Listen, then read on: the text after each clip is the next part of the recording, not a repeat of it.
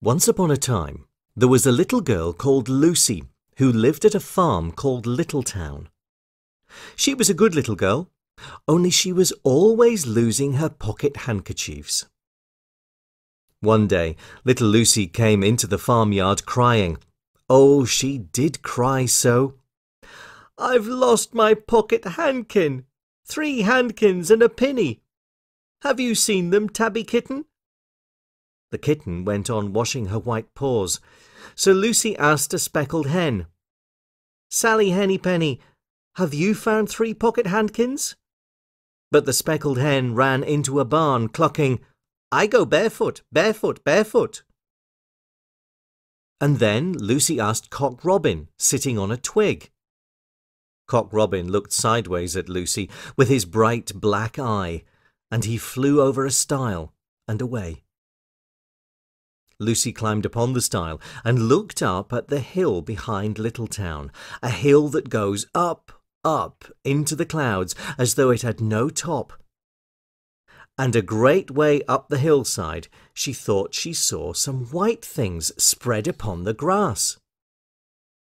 Lucy scrambled up the hill as fast as her stout legs would carry her.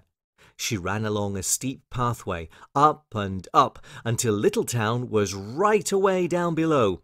She could have dropped a pebble down the chimney. Presently she came to a spring, bubbling out from the hillside. Someone had stood a tin can upon a stone to catch the water, but the water was already running over, for the can was no bigger than an egg cup. And where the sand upon the path was wet, there were footmarks of a very small person. Lucy ran on and on. The path ended under a big rock.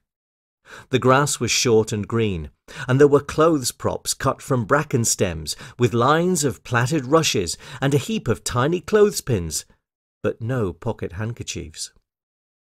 But there was something else, a door straight into the hill, and inside it someone was singing.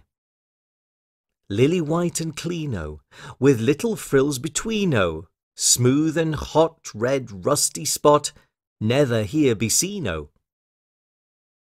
Lucy knocked once, twice, and interrupted the song. A little frightened voice called out, "Who's that?" Lucy opened the door, and what do you think there was inside the hill? A nice clean kitchen with a flagged floor and wooden beams, just like any other farm kitchen. Only the ceiling was so low that Lucy's head nearly touched it, and the pots and pans were small, and so was everything there. There was a nice, hot, singy smell, and at the table, with an iron in her hand, stood a very stout, short person, staring anxiously at Lucy. Her print gown was tucked up, and she was wearing a large apron over her striped petticoat. Her little black nose went sniffle, sniffle, snuffle, and her eyes went twinkle, twinkle. And underneath her cap, where Lucy had yellow curls, that little person had prickles. "Who are you?" said Lucy. "Have you seen my pocket handkins?"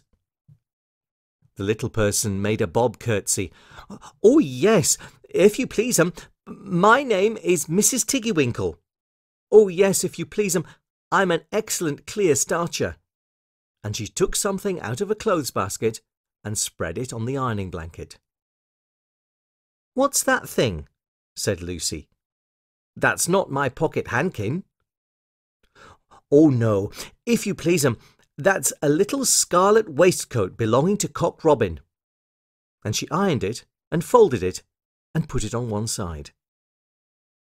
Then she took something else off a clothes horse. "That isn't my pinny," said Lucy. "Oh, no, if you please, that's a damask tablecloth belonging to Jenny Wren. Look at how it's stained with currant wine. It's very bad to wash," said Mrs. Tiggy-Winkle. Mrs. Tiggy-Winkle's nose went sniffle, sniffle, snuffle, and her eyes went twinkle, twinkle, and she fetched another hot iron from the fire. "There's one of my pocket handkins," cried Lucy, "and there's my pinny." Mrs. Tiggy-Winkle ironed it, and goffered it, and shook out the frills. "Oh, that is lovely," said Lucy. "And what are those long yellow things with fingers like gloves?" "Oh, that's a pair of stockings belonging to Sally Hennypenny. Look how she's worn the heels out with scratching in the yard. She'll very soon go barefoot," said Mrs. Tiggy-Winkle.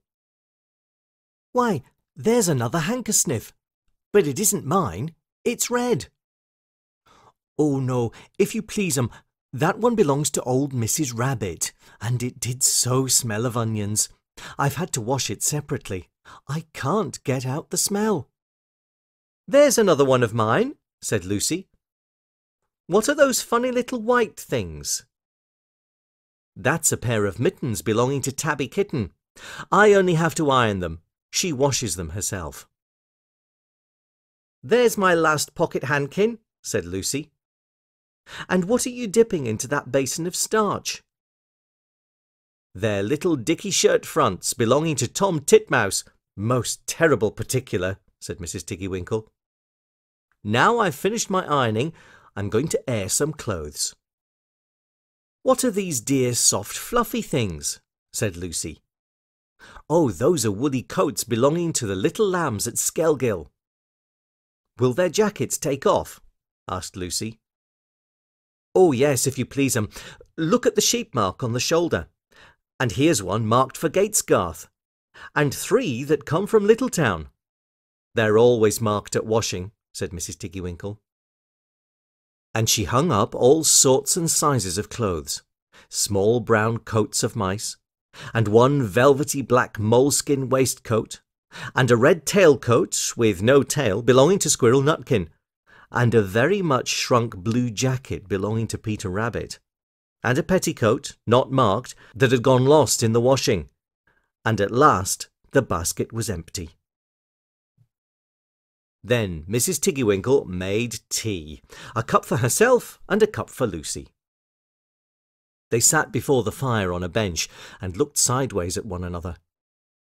Mrs. Tiggy-Winkle's hand, holding the teacup, was very, very brown and very, very wrinkly with the soap suds, and all through her gown and her cap there were hairpins sticking wrong end out, so that Lucy didn't like to sit too near her. When they had finished tea, they tied up the clothes in bundles, and Lucy's pocket handkerchiefs were folded up inside her clean pinny and fastened with a silver safety pin. And then they made up the fire with turf and came out and locked the door and hid the key under the doorsill. Then away down the hill trotted Lucy and Mrs. Tiggy-Winkle with the bundles of clothes. All the way down the path little animals came out of the fern to meet them. The very first that they met were Peter Rabbit and Benjamin Bunny, and she gave them their nice clean clothes. And all the little animals and birds were so very much obliged to dear Mrs. Tiggy-Winkle, so that at the bottom of the hill, when they came to the stile, there was nothing left to carry except Lucy's one little bundle. Lucy scrambled up the stile with the bundle in her hand, and then she turned to say good night and to thank the washerwoman. But what a very odd thing! Mrs. Tiggy-Winkle had not waited either for thanks or for the washing bill. She was running up the hill. And where was her white frilled cap, and her shawl, and her gown, and her petticoat? And how small she had grown, and how brown and covered with prickles! Why, Mrs. Tiggy-Winkle was nothing but a hedgehog. Now some people say that little Lucy had been asleep upon the stile. But then how could she have found 3 clean pocket handkins and a penny pinned with a silver safety pin?